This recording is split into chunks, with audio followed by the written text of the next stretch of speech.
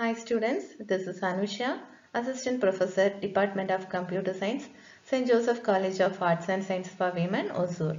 So here in this video we are going to see UDP in the computer network.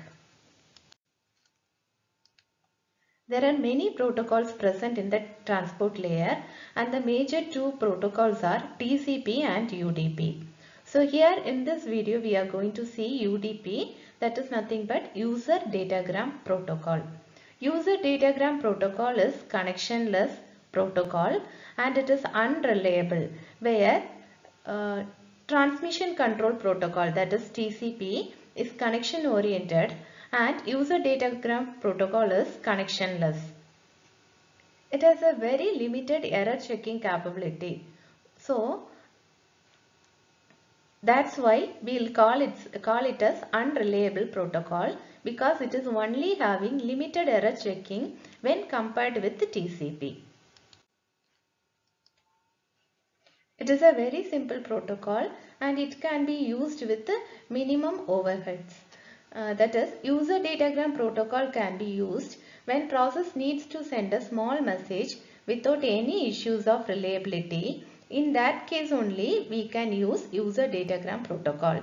When we use this UDP protocol, when process needs to send a small message, whenever the transport layer needs to send a message from one process to another process, whenever it is sending a small message,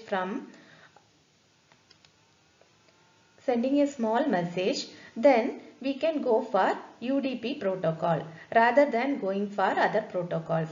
So it can send the message successfully without any issues of reliability. UDP takes less time as compared to TCP. Why it's taking less time? Because we are sending small message, that too without any use of reliability. So that it takes less time when compared to TCP or SCTP, Stream Control Transmission Protocol. User Datagram Protocol is a good protocol, that is the data flow in one direction. UDP is simple and suitable for query based communication. So these are all the features of the User Datagram Protocol. You can see the UDP header. It is a 32-bit header. This 32-bit header is divided into 4 main parts. One is the source port of 16-bit. Next is the destination port of 16-bit. And the next one is length is of 16-bit and the checksum is of 16-bit. So what is the source port? This is a 16-bit information is used to identify the source port of the packet. So whatever 16-bit information is present between the source port, it is going to be identify the source port in the packet. Next, what about the destination port?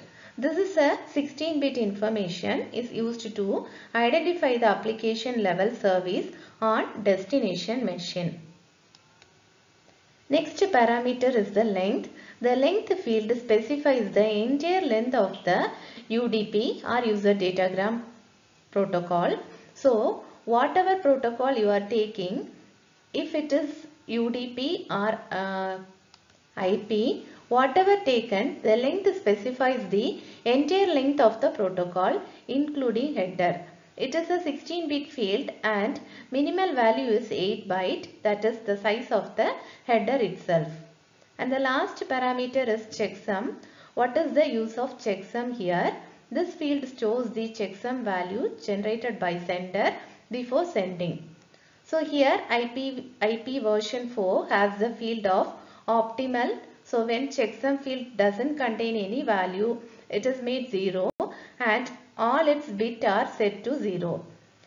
Whenever it is not included, then you can make it as 0. So this is the header format of the UDP protocol. And this is about User Datagram Protocol. Thank you.